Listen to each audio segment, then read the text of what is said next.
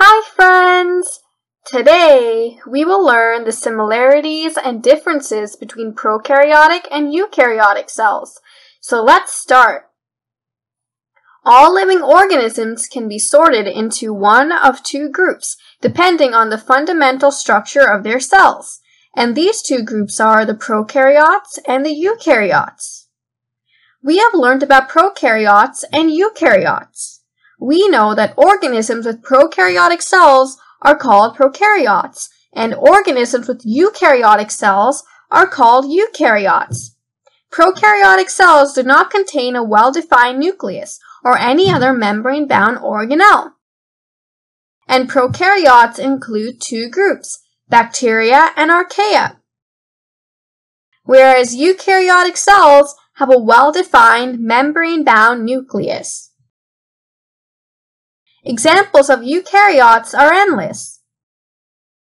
All the plants, animals, insects, and you yourself are made up of eukaryotic cells, so we are all eukaryotes. Now, we will be learning some similarities between the two types of cells, as in prokaryotic cells and eukaryotic cells. Both prokaryotic cells and eukaryotic cells contain DNA as a heritable genetic material, and they can reproduce. All types of cells, as in prokaryotic and eukaryotic cells, are able to transcribe DNA into RNA and translate RNA into proteins on ribosomes. Both types of cells use similar reactions for storing energy and also for metabolic activities. Both prokaryotic and eukaryotic cells require chemical energy for performing cellular processes. Both types of cells have a cell membrane that protects the interior of the cell from the outside environment and also allows or denies the entry or exit of substances in and out of the cell. Both have cytoplasm. All the material present inside of the cell membrane is known as cytoplasm, but the nucleus is not considered as a part of the cytoplasm. Both have cytosol. This is the aqueous component of the cytoplasm, within which all other parts of the cell are suspended. Both have ribosomes. Both have cytoskeleton, which are small bodies freely floating inside of the cytoplasm. Microtubules and microfilaments constitute the cytoskeleton. And it's the cytoskeleton which gives shape and strength to the cell and keeps other organelles in place. Both types of cells contain nucleic acids, proteins and carbohydrates and lipids. Both prokaryotic and eukaryotic cells may have a flagella, which is a long tail-like structure projected out from the cell and enables the cells to move, spin, or rotate. Now we have learned about the similarities between the prokaryotic and eukaryotic cells. Now we will learn the differences between prokaryotic and eukaryotic cells. First of all, only unicellular organisms have prokaryotic cells. No multicellular organism can have a prokaryotic cells.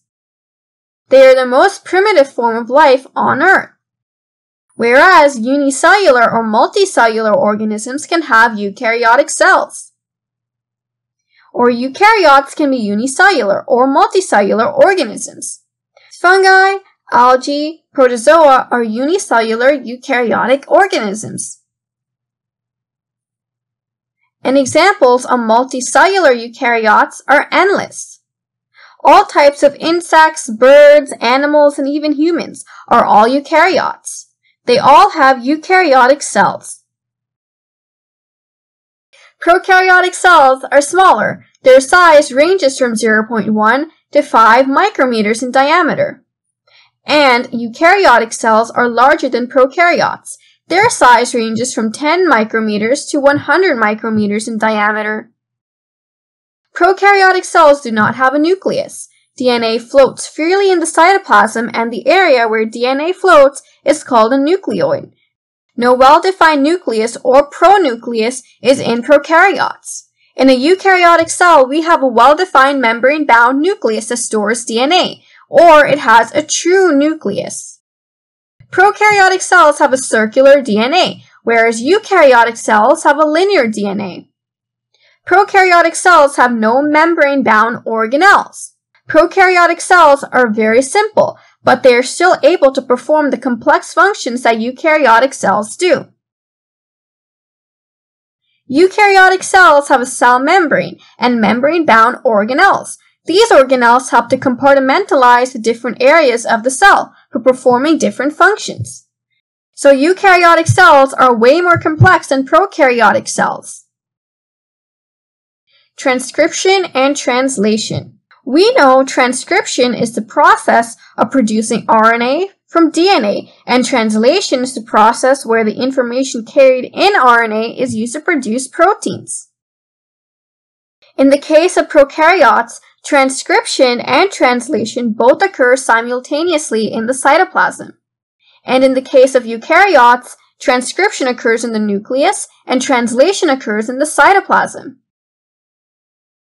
The cell wall is always present in prokaryotic cells. The cell wall is not present in the eukaryotic cells. Some protists and all plants and fungi have a cell wall, but not all eukaryotes have a cell wall. Prokaryotic cells can obtain more nutrients easily because it has a higher surface area to volume ratio due to its smaller size. Eukaryotic cells cannot obtain more nutrients easily because it has a lower surface area to volume ratio due to its bigger size. Ribosomes present in prokaryotic cells are smaller in size, and ribosomes present in eukaryotic cells are bigger in size. Cell division in the case of prokaryotic cells takes place by the process of binary fission, and cell division in eukaryotic cells takes place by the process of mitosis or meiosis. Some prokaryotic cells may have hair-like structures called pili that help them to stick to surfaces and transfer DNA to other prokaryotes. And eukaryotic cells do not have pili. Prokaryotes have a simple flagellum made up of proteins, whereas eukaryotes have a complex flagellum built from microtubules. So friends, today we have learned about the various similarities and differences between prokaryotic cells and eukaryotic cells.